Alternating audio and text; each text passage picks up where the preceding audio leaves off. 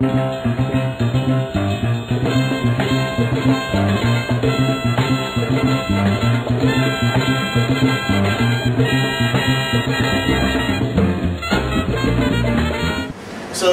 stage 2 was getting the Series A investment. So now we've got $5 million. So from a small Cape Town team, we basically had to. There's a lot of stuff that had to be rebuilt. So what we built as a small team was, I think that we're going to take it to the next step. So we basically realized we needed to have resources in San Francisco, which we basically settled down in, where I live right now, and we've got 30 people there right now. But we built that team up to about 15 or so. We're using this $5 million, and we had 12 years. So we got the company about 27 people with $5 million, and we started really building out one portion of our business, the platform side of our business in a big way, and getting it out there. We had approved user adoption, so we started acquiring customers and getting customers into our platform, PR, marketing, whatever it is, whatever it took.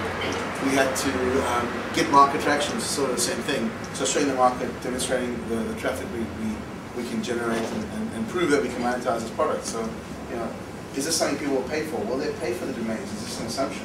Can we, will people pay for domains at $20 and not 10? Is that just a false assumption or not? And then build a media profile, which we've done pretty well. So Series B, our Series B investment is basically to get us profitability, and so we got the $20 million because now we've proven this model works. We've got the traffic levels up. We've shown that people love the product. Great reviews. It's one of the leading products in the market. We outpaced Microsoft Office Live, for example. So we've gotten to the point now where it's being seen as a or the market leader, in my opinion. Our targeted user base for the end of this round of funding is 20 million users, for reasons I mentioned earlier.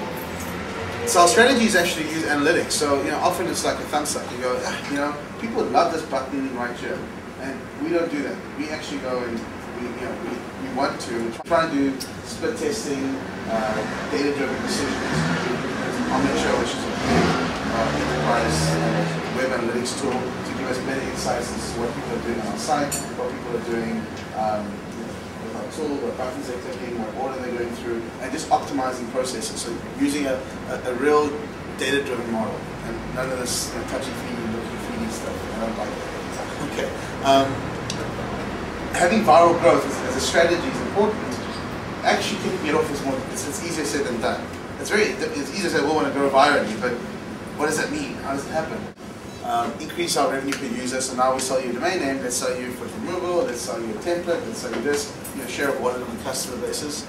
Focus on ease of use, and acquiring customers at the point where it's a subset of gross profit. So if we acquire a customer and they spend $20 a year with us in margin, we should be paying, let's say, 10 for that customer, not 25 or not 30.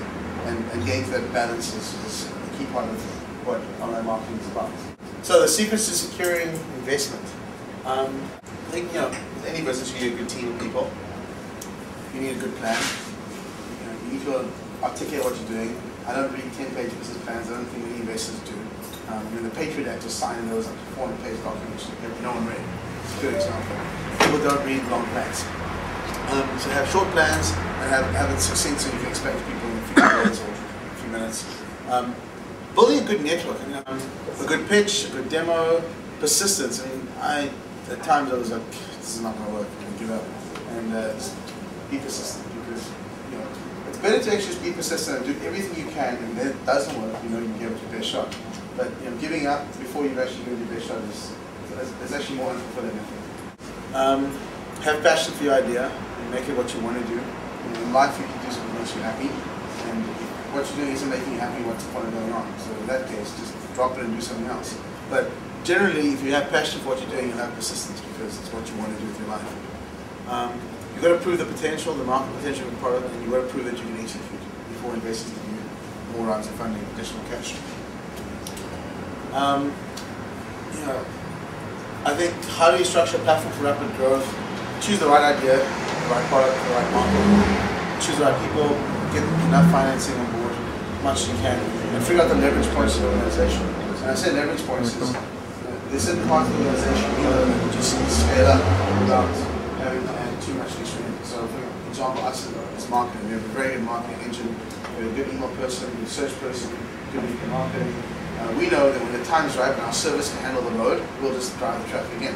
right now, when we try and push it to a certain level, it cracks because our servers can't handle the volume of traffic. So we know that the leverage point is marketing and not computing capacity. So we fix that problem, then we know that we can scale the marketing. When the marketing hits a plateau, you need to know, marketing can only bring in so many. We need then our business development team can take it to the next level. So let's say we go to 20,000 users a day. We're doing 6 or 7 right now, but let's say we do 20,000 users a day, and that's the most we get on marketing. We then switch to biz dev mode, and the biz dev guys will sign 10 million PC deal with Mason, for example. So you've got to know what points in your growth is going to just leverage you into further growth. You can't get to a point where you go, okay, now we plateau, now what? So have a good long-term view on that. So this is just about how traditional timelines work for entrepreneurs and I would say just the normal career.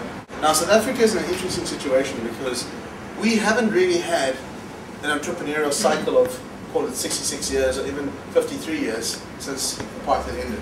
We've had 15 years or 18 years, so it's not even a full double generation. So we've got a problem in this country where entrepreneurs, so when you first 18 years of life, it's pretty much the same. You depend on your parents. The traditional timeline is you're a student, you don't have money, and then you start a job so you can pay for student loans or whatever you do, and then you decide to have a family and you become family focused and creating some wealth for yourself, and you get the golden age and retirement. It's a pretty standard corporate path that you take. For entrepreneurs, it's not quite the same. The entrepreneurs are the ones that leave school, they can't afford to go to varsity, so they go and either they can get a job, or they just become entrepreneurs and they start businesses and they actually just have no money. Okay? But somewhere in this time frame, in the first 14 years or 15 years of their life post school, hopefully they make some money and then they reinvest it back in this youth market, this sort of youth age. But we need to get this cycle right because we don't right now. We don't have enough. I know lots of people, 19 to 33-year-olds, who just don't have money but they have great ideas, and they can't get money from people in this era here because these guys don't want to take any risks. The angel investors here, they don't want to put the money in because, well, why should they? They've got 10, 15 years after retirement, and if they put the money in and lose it, they've got to work extra hard. So that's perfectly, it's perfectly right. The people who should be taking the risks are the guys who have said, you know what? I've done this before, I know how to start businesses, I can help mentor these entrepreneurs, I can help get them off the ground. I'm willing to risk my money because I've still got a whole bunch of time left to run more businesses and make more money. And so basically, we need to start, this is from the entrepreneur side, you've got about call it 25-year lifespan of entrepreneurs, where entrepreneurs have to recycle cash into the local economy and create more businesses. So the paradox is, okay, over time you have no money, and then by the time you're 65, hopefully you've got some little nest egg of cash. At the beginning you have all the ideas, you've got no money to put them in action, and as you get older you run out of ideas. I mean, I think I'm somewhere here because I don't have as many ideas as I used to have 15 years ago. And I look at investing in companies and guys who have got lots of ideas. Generally it's the young 20-year-olds, the 11, 20-year-old guys. They've got all the ideas and they just broke. The good thing is they're cheap because they don't take big salaries. They can start the business on a small amount of money. So it's an interesting paradox. As you get older, you run out of ideas, but you make lots of money. So we've got to get people with the mindset that you should be investing in young guys who are desperate for the cash to start businesses, and they just don't have the money to kickstart. And so you take this and you go back a slide, you understand what I'm talking about here. So the entrepreneurs at this sort of juncture here, the middle point, I don't want to be an entrepreneur anymore. I mean, the next couple of years after Yola, I'm hopefully going to be investing and going to help the younger guys, kickstart businesses, create jobs, etc. I want to come back and I want to be part of this sort of phase of my life where I don't have to run the companies, I just need to invest in them. But we need more of this culture of brewing, and that's what I'm really trying to advocate. And in September we're having a brunch called Silicon Cape brunch, and we're trying to brand it in this area, Silicon Cape, and get people on idea that this can be like a Silicon Valley where there's tons of capital available for young guys. I mean, you don't want to be investing in people who are at the 34 to 53 level in corporates who have got kids and need secure jobs, because startups are hard. Startups are high risk. There's a good chance you're going to go broke, and who's going to feed your family? And that's the reality. That's not, that's why people don't leave their safe jobs to start businesses. It's just not a smart idea. It isn't. If you're an entrepreneur without a family and you're in that phase of your life and you really want to make a startup to go over a startup, that's the type of guys who are investing. Guys who really want to make out there. So it's an interesting paradox. I'm going to have kids soon. And when that happens, you know, there'll be a certain portion of my portfolio that's safe, and then there's a certain portion that I want to reinvest. So it's these paradoxes sort of play in my mind because I try to think what can stimulate the local economy. And I really think the important thing is getting into the young guys and giving the young guys the cash to run with it, because they don't have shackles on their feet. They don't have nothing holding them back to be successful except the ideas and the energies. And I want to see more of that happening. And that's really, and the rest is just Q&A. So.